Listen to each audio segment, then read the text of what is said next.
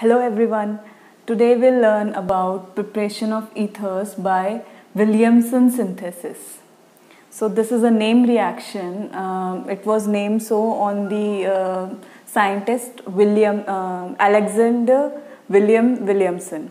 So he said that if alkyl halide reacts with sodium alkoxide, then ether can be formed along with sodium halide. So this was the general reaction of Williamson synthesis. So it was this reaction follows SN2 mechanism, and also you can form the tertiary or secondary substituted ether also by this method, but the secondary or tertiary substituted alkyl should be in the sodium alkoxide reactant, not on the alkyl halide reactant. This should be primary because it is SN2 mechanism, so this alkyl halide should be primary alkyl halide because there should be no steric hindrance here on the alkyl halide molecule. Now one more thing, that benzene haloarene like bromobenzene or chlorobenzene, which have the formula like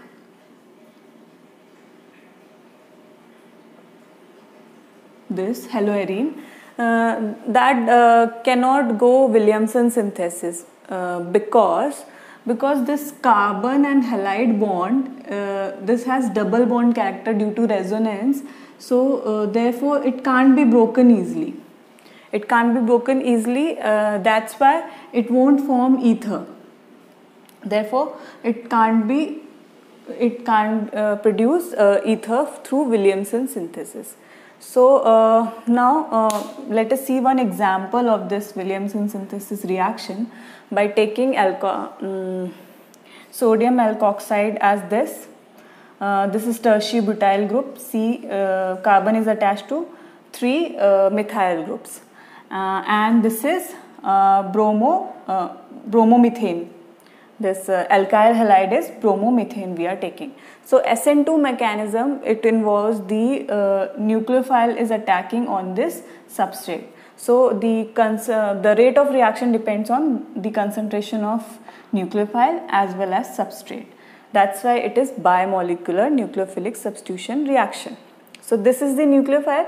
This oxygen atom is negatively charged and having lone pair of electrons. So this will attack here on this carbon atom, and bromide ion will leave with sodium atom. So what will be formed? This ether will be formed along with sodium bromide. So this is the Williamson synthesis to produce ether. Now why we were saying that alkyl halide should be primary, because if here it is secondary or tertiary group in the alkyl halide molecule, then what will happen? The attack of nucleophile will be hindered due to this steric hindrance. Therefore this should be primary, and here this can be tertiary, secondary or primary group. The alkyl group attached to the sodium alkoxide, it can be secondary, tertiary or primary.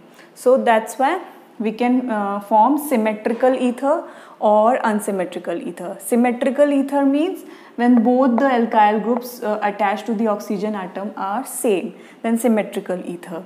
When both the alkyl groups on the oxygen atom are different, then they are unsymmetrical ether. So this is unsymmetrical ether because here on the left side there is methyl group and on the right side there is tertiary butyl group.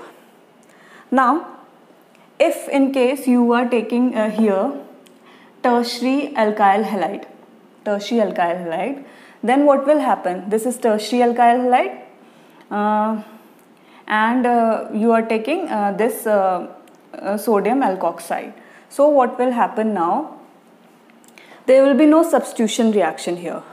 Instead there will be elimination reaction. Why? Because now there is steric hindrance here, so this will not be able to attack and substitute here to form ether. Instead, it will act as base. This sodium alkoxide will act as base here and will abstract hydrogen from here, and hydrogen atom will leave and this bromine will leave. So what will happen? Double bond, carbon-carbon double bond will form and alkene will be formed, and sodium bromide is left as the byproduct, and also methanol is left as byproduct. So therefore tertiary alkyl halide, if used, then it will form alkene through elimination reaction.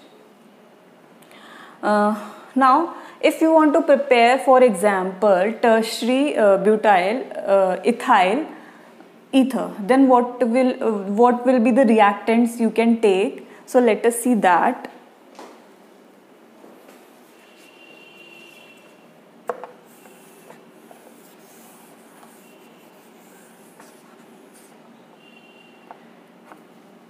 So if you want to make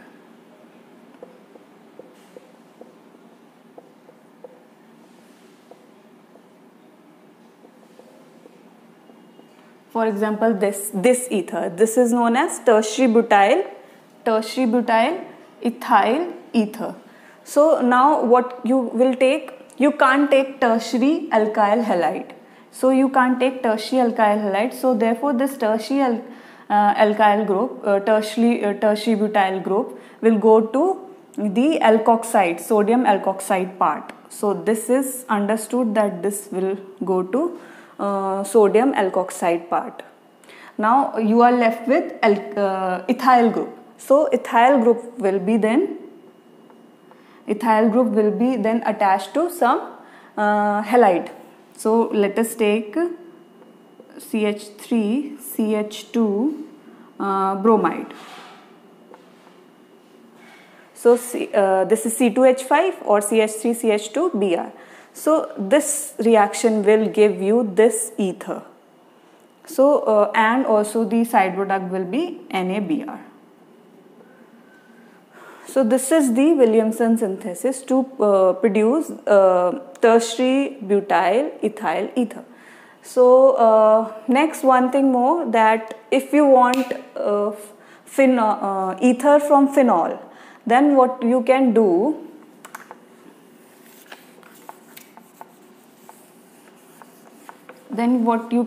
you can make sodium alkoxide from phenol. How?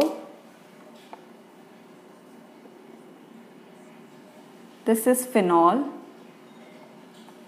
So you can react it with NaBr or NaOH.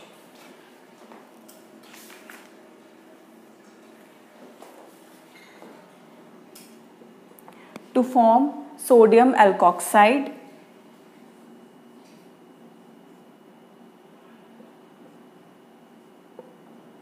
So this is sodium phenoxide.